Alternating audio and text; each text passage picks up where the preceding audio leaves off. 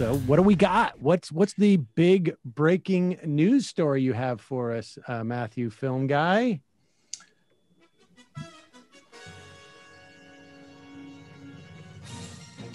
This just in, the movie that I've been talking about for 12 months straight has finally gotten a release. Black Bear, starring Aubrey Plaza, directed by Lawrence Michael Levine, is out now on all VOD, video on demand streaming platforms. That's right. You didn't send us a trailer to play? Where's the trailer? You can just Google it up real quick. Black Bear trailer. It's right there. It's wonderful. Yeah, that would be wonderful. I'll vamp a little bit while you grab that. It's easy. And actually, it is playing in about a dozen art house theaters right now around the country.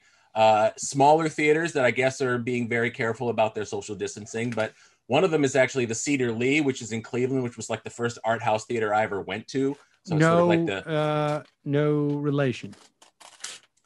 No, it's Cedar's CEDAR. As right. In the, I just want to make that clear. Yeah. Well, I do love Aubrey Plaza. I mean, who doesn't? I don't Sam know. Didn't know who she was. She's from Parks and Rec. Sam, you watch that show? No. Yeah, we've been down this road. Here you go. Check out the trailer, folks. All right, here's the trailer. I didn't edit the trailer, but it's genius. All right, this Matthew film guy did not edit the trailer, but he did. I edited the movie. Edit the movie.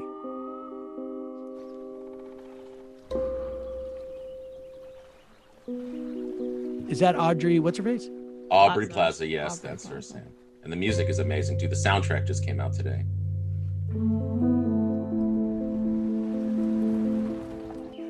You're Allison? Yeah. You're Gabe? Hi, I'm Allison. Oh, I know. I'm Blair. You're really pretty. You are too.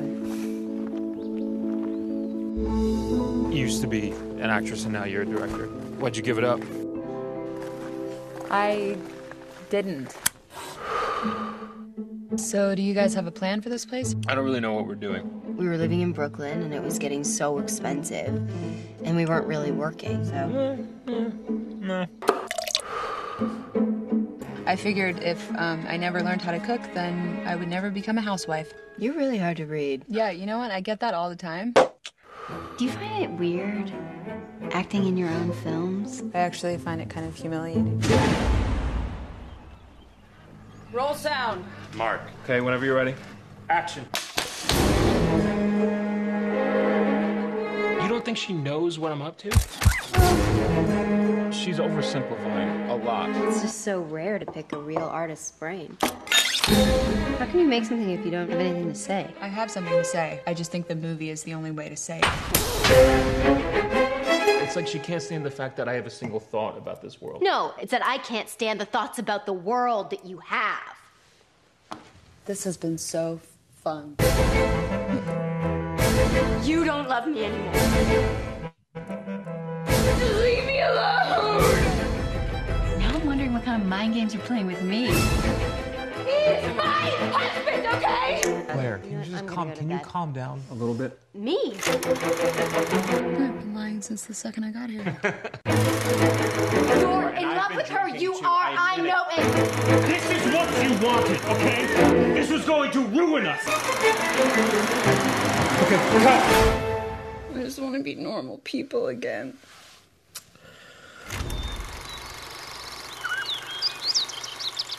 Wow. So you did the editing for that?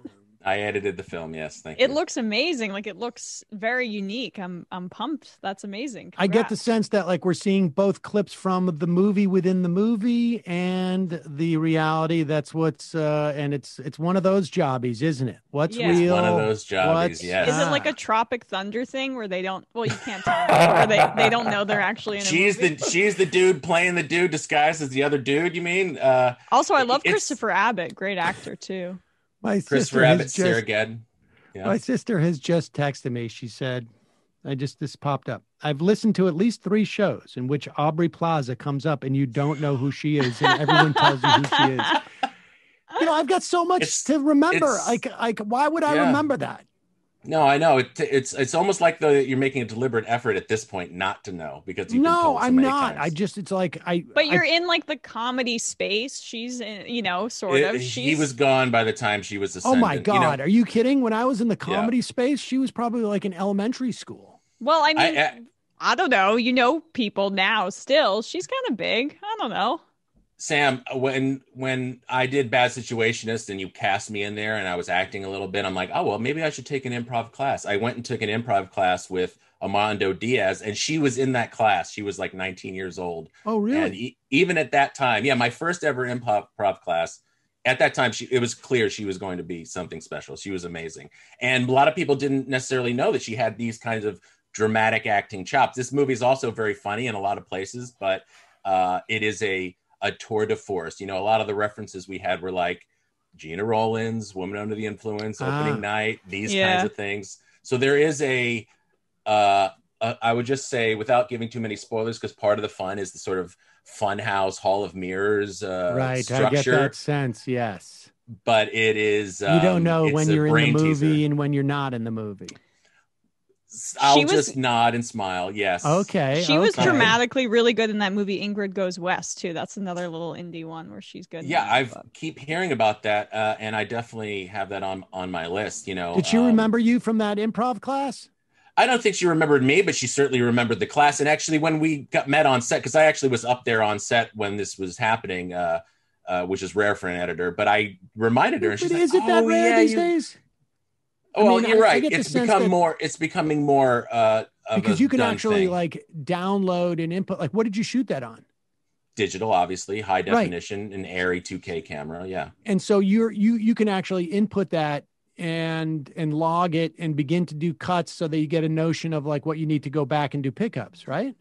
That's precisely what I did, Sam. Exactly right. We were able to do reshoots in the last 3 days while we were there based on things that I had cut while we were there. But when I said to her, do you remember that class? She's like, oh yeah, you look familiar. So at least she was nice enough to lie to me that way.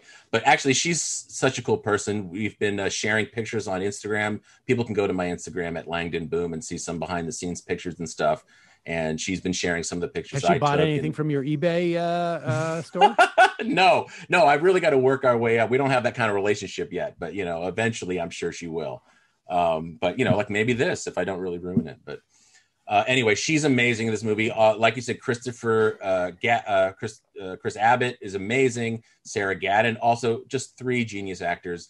And Larry Levine, who wrote this, he's also an actor, and it just understands it's an actor's movie, despite having this really kind of brain teaser structure. I also get some Z for Zachariah vibes, which is also I don't know if you saw that movie, but that's no. It's a three person kind of claustrophobic movie. Hey, I'm not lying. I watch a lot of movies. That's great. Well, Emma, I can't wait for you to see this. I can't wait for other people to see it. It's been getting great reviews, 88% on Rotten Tomatoes for a weird art house movie. I think that's pretty thrilling. Pretty good, man. And people are really digging in. Like if you go on Letterboxd, people can also follow me on Letterboxd at Langdon Boom. I'm Matthew Film Guy on there.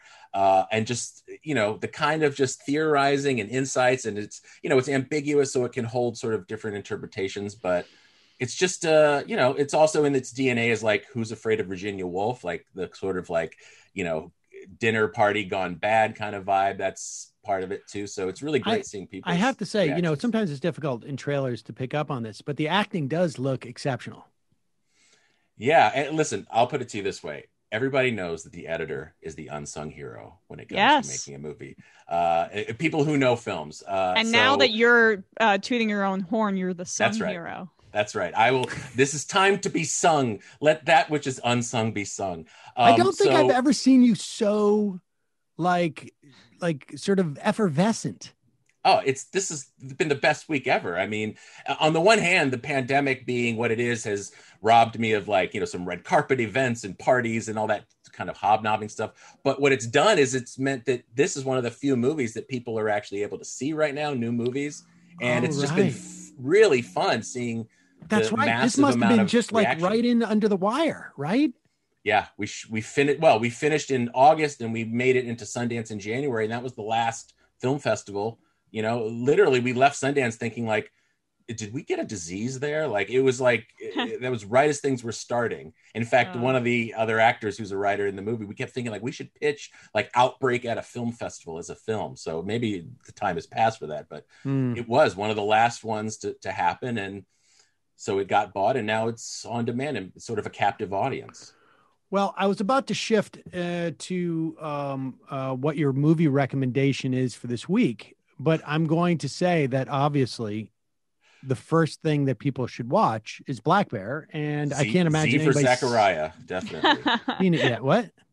No. Z for Zachariah. That's what I'm going to just- watch. I've seen Black Bear, so Z for Zachariah is Margot heard of it. Robbie, Chris Pine, and Chiwetel Ejiofor, and it's a 3-person kind of like locked in a situation drama, which is why I said. Okay, I love that. Larry, the director of this movie, and I met in a class taught by actor, writer, director Tom Noonan. Oh my gosh! So much of your career is centered around Noonan, hasn't it? Literally. Well, it goes back to the genesis of Ray Carney. Ray Carney introduced me to you. He introduced me to Tom. And then Tom, we met Larry there. And now Larry and I have worked together a bunch of times. This is the first feature film of his that I've edited. But Tom's 2 movies, What Happened Was and The Wife, also both one location, interacting people, sort of, again, the DNA of Who's Afraid of Virginia Woolf. And so, that's... And this is exciting. Like, I don't want to participate into like, my perspective on show business is very much about managing expectations. But absolutely. I mean, please, a director shoots a feature film, it does well, that usually leads to maybe a second chance at another feature film. If you are the editor, I know that from my perspective, it's like I got locked into key people who worked with me, that you develop these relationships, it works, you like their work, and it becomes more of a collaboration as you move through. So I mean, this is like this could be the ticket to ride. Well, listen, Larry and I, this is Larry's 3rd film, and he and his wife, Sophia, have made films together where he's written it and she's directed it. So they've made like 5 or 6 movies together. And I edited the trailers for most of those movies. And Larry Who did the editing for those other movies? Why didn't Larry use you before? Just a variety of circumstances, different things. And, well, I hope he's learned his lesson. I mean, this is his most successful movie, isn't it? I'd say so, maybe. Yeah. Yeah, I would definitely say so. I'm pumped because the editing What's looks different snappy. Here? What's different with this cool. equation? It's because you edited it. Okay. I won't put, I won't take that away from you, Sam, if that's your insight you want to share. But listen, Larry and I had such a good time making this movie, and we're just friends. So it's really fun to have a friend who you really respect. And honestly, he asked me to edit this movie, and he sent me the script, and I was ready to say yes before I read it. And after I read the script, I was so blown away, but I was also like relieved, because I'm like, oh my God, this is going to be a really good movie. Right. Like, thankfully this is going to be good. And the script is amazing, and it accounts for most of what's great about the movie. But listen, I'll toot my own horn a little bit. It was a wild shoot. The circumstances of the shoot, indie film, never enough time. We were out in the remote woods. Mary, my fiance Mary, was in this movie. She has a role as one of the crew members on the film within a film crew. And oh my God, the nightmare scenarios that they had to be put through. Tell us some stories of that. I love production stories. You know that I had my share of you know what it's like, Sam. And a lot of what's great about the film within a film is the truths. How many days was the shoot? It was like 20 days. Wow. Yeah. And all the locations are up there though, right? Yeah, it was one location basically, but it was an hour drive from any civilization to get to this cabin. The cabin didn't have its own power grid, so they kept having blackouts during the show. I mean, if it was my shoot, we would all be living at the cabin. Some people were living at the cabin, but the 3 big names needed a little bit nicer accommodations. I understand. So they were able to, yes. But Mary and I were living in this, like, it was basically like the visitor's cabin in this, like, it was like this bungalow colony that there were 2 of them next to each other that we all stayed in. And listen, my cabin was the highest internet service there, and it was like a 1 megabit DSL, so it was like very rustic. Okay. And so. Yeah, long hours, schedule changes. One of the actresses had to go to the hospital. She actually got sick. Paola Lazaro, who's actually now in Walking Dead. She's on Walking Dead after this. Of course, Paola Lazaro. Yeah, you like Walking Dead. I do actually like that show. She's the new girl. She's Princess, with the big machine gun. No, you didn't watch it. Yeah. I do know. Yeah, she's wearing the pink thing. Yeah. She's anyway, a little bit touched. right? She's a little bit. Yes, She's been isolated yes, too long. Yes, it was typecasting for her. But anyway, hi Paula. But if it's an indie film, you're going to have more things to do than time to do it in. Actor schedules. Was it something I said? Yeah, she didn't want to hear that. Yeah, but it was one of those movies that just like, oh my God, it's a miracle when any movie comes out, and then What when was it the comes shooting out ratio? this good. I know it's a little inside. I didn't keep. I don't know, 4-1, 3-1. I mean, 4-1, 3-1. That's a little tight for video, right? Well, it's some scenes there were 16 takes, and some scenes we only had 2 takes. But actually, since this movie is very actor based, it was a lot of long takes that were intercut. So they would roll for like 10 or 15 minutes. Yeah, and which is part of what was great about being improv or very stuck to script. Very stuck to the script. Despite Aubrey Plaza being a genius level improviser, it was, I'd say, 90%. And does your director do like a lot of rehearsals beforehand, or is it just show if up? Only he had the time. They had no time. It was like, here it is. They had script meetings, and you're on set. And listen, a lot of the first takes were not usable because they're working out the camera positions. They're working things out. It was all seat of the pants stuff, which as an editor makes it more fun because you're not just putting tab A into slot B and just piecing it together. You're actually able to build it, create stuff. Yeah. And did you do stuff like L cuts? Of course, Sam. Of course, you do L cuts. You do insert edits. You do everything. What other podcast? What other political podcast exists where you're going to get like funny, like sarcastic, ironic, editing, film editing jokes like that? Did you do any L cuts? Pac-Man's going to have me on to do a segment, but Pac-Man's not going to come up with that. No, definitely. Nobody's going to come up with that joke.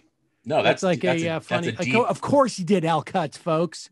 You can't do a major motion picture without doing an L cut.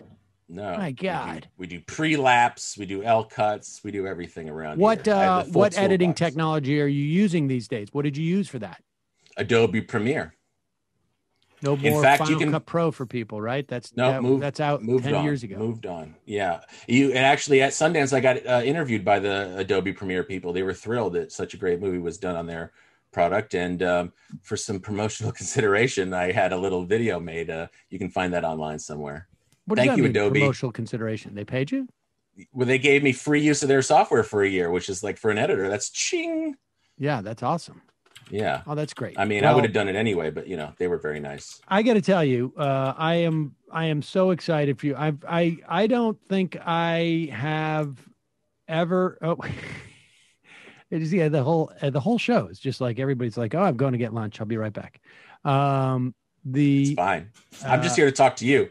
Oh, hi, Emma. I'm back. I'm back. How was lunch? Matt took off. I'm sorry. I usually use the restroom when we have the fun half break, but had to leave at some point. Sorry. That's okay. I'm still. This is a part of Emma's training. This is like 90% of this is just bladder control. Right. Yeah. Right. This type of show. That separates the pros from the amateurs. Right. Indeed. I'm not there yet in my conditioning. I've trained myself to urinate only once a week.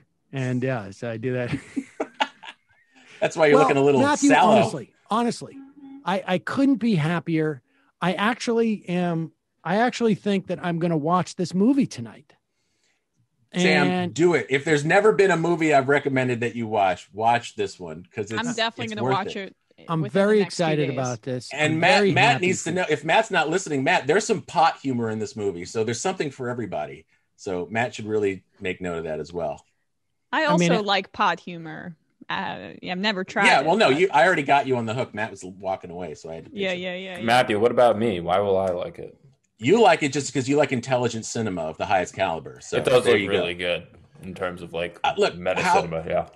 It's great. And it's not for everybody. It's been polarizing. I've been laughing at some of the sort of normie reviews on Internet Movie Database, but it just goes to show you that you're seeing a movie that's taking chances, that's doing something, if not completely original, very, very risky to do to an audience, especially when used to the star quality of Aubrey Plaza. I feel like that's mostly the people who are like, this is not Parks and Rec. This isn't. Yeah. But it's a movie for people who like movies, who are really into digging in and wondering what's going on and, comfortable with ambiguity. Then most of the movies that I show in my class, which by the way, let's hype the class for a second. You can go online on my Twitter and sign up.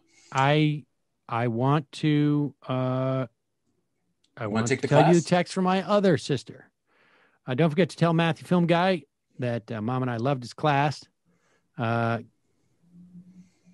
He is really great teaching the class. Great with the yentas. Yes. Well, I got to tell you, Matthew, I'm very excited about this. This is one of the few films that that I get the sense of like, oh, this is going to make me angry about not doing any more films, which rarely happens to me these days. I mean, mostly because Saul makes me watch horrible Avenger movies and like Jim that stuff. Carrey and the Avengers. Like the Avenger stuff is. Oh, but by the way, Sam, I heard you say the other day you didn't want to watch Thor. You've got to watch Thor Ragnarok. That's definitely the best of all the Marvel movies. You've got to see that one. I disagree with you, and really? I heard I saw Thor Ragnarok. It was funny, fine. It was fine. Is this all going to involve like I like Black Panther best. Like that? I'm sorry. That's just the whole portal. It has the Hulk. And like, huh? But it's Taika Waititi, right? The New Zealand comedian director. He directed that. So it was Marvel giving their huge franchise to this sort of comedian, Flight of the Conchords type humor. So and to see what that is like, you should see that if nothing else. What's it called? The movie that Jojo Rabbit was lovely. That movie he directed. That's still on my list. Yeah, that's still on my list. That's somebody the Nazi recommended comedy. I watch that with Milo, but I to get to Thor 3, I got to do Thor 1 and 2, and I just really, honestly, no, forget it. Forget Thor 1 and 2. Just go right. I think it's Sam. 2. I didn't tell see that Thor to 1 and 2. my near OCD kid who's like, wait, no, we're not going to 3. We're going to 1. Love them. 2, Oh, this is good. 3. That's the way it works, Dad. Well, if you can't submit to a rigorous viewing of the Avengers movies in order, then what are you even doing, Sam? I mean, he's honestly, for you. Like, he's like, I said, please, let's just watch Batman. Batman is good. He's like, no. After the Captain America, we're going to watch Iron Man 1, 2, and 3. Then we're going to watch the Hulk. Then we're going to watch all 3 of the Thor movies. And I love him. He's a kid after my own heart. I'm not going to do that. And, maybe you could learn a thing or two from your son about being rigorous and, being intelligent and consuming things. Is he into Star Wars yet? Oh, we watched every single one of the Star Wars. Did he like the prequels? Because, I grew up with those, but they're actually objectively horrible now that I'm an adult. They were horrible back then, he had a critique. Too. I know, but I thought they were cool then, right? Yeah. He had a critique. He has a good critique of this stuff. And I can tell you just like, it's like how much Lego building is going on during a movie. And then, like I say, like, dude, how can you say these Avenger movies are good? You built, look at you built during this. And he's like, well, I like to do both same time. And I'm like, you're not what movies that you like. Genius. All right. Well, Matthew Film Guy. I feel like this spot is going to be Saul Film Guy is not right around the corner for this segment. I think just a matter of time. Yeah. Again, congratulations. Folks can go to all of your different pages and follow you at Langdon Prime Boom. Video, Apple TV, Fandango Now, Spectrum. All your cable companies have it. Video on demand. Please rent or buy it today. And then don't hesitate to go on Twitter and give Matthew kudos. Matthew Film Guy, thanks so much for your time today. I really appreciate it. Thank you, Sam. Thank you, Emma. Have a good day, guys.